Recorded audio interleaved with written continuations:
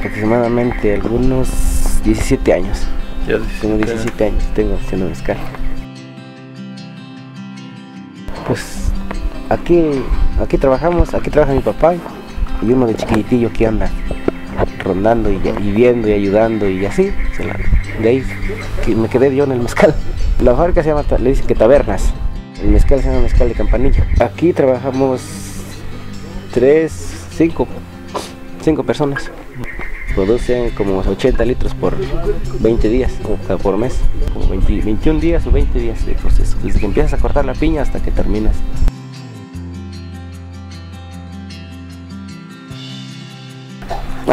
Nos invitaron a un encuentro de maestras y maestros del mezcal en la Ciudad de México. Los mezcales artesanales. En abril del año pasado va a ser un año. Somos aquí 4 productores, yo, mi papá, y tengo un primo y tengo otro primo que también tiene su mezcalera. Entonces nos juntamos como un grupito y fuimos todos, fuimos los 4 con el mezcal. Allá escogieron uno y luego cada quien sus mezcales, fueron como 120 marcas de mezcal, fueron creo 15 jueces o 10 catadores los que escogieron y probaron el mezcal de nosotros y le pusieron el primer lugar con 300 puntos y hizo el mezcal.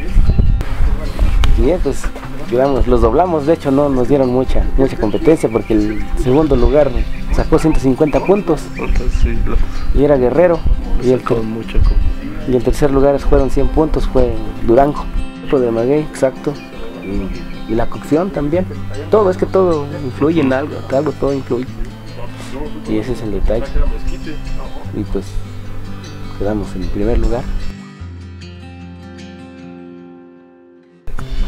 Pues vamos poco a poco, ahorita ya tenemos un grupo, ya sacamos una marca, pues hay mucho que hacer, queremos meternos al consejo también, al consejo regulador del mezcal, y también que nos den denominación de origen como mezcal, o sea, que tenga también tenemos todo, tenemos fábricas viejas, todo eso donde podemos decir que para certificarlo, que aquí se hacía mezcal, exacto.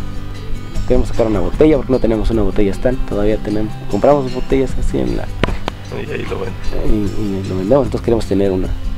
Todo Mexquitic hacía mezcal aquí estas zonas, nada más que la policía venía y quebraba todas las piezas de barro y desapareció. Mejor la gente se fue para el norte, entonces mi papá fue almacenando piezas y por eso aquí estamos, y ahorita sí nos buscan y qué les ayudamos ya cuando pasó todo lo que hicieron.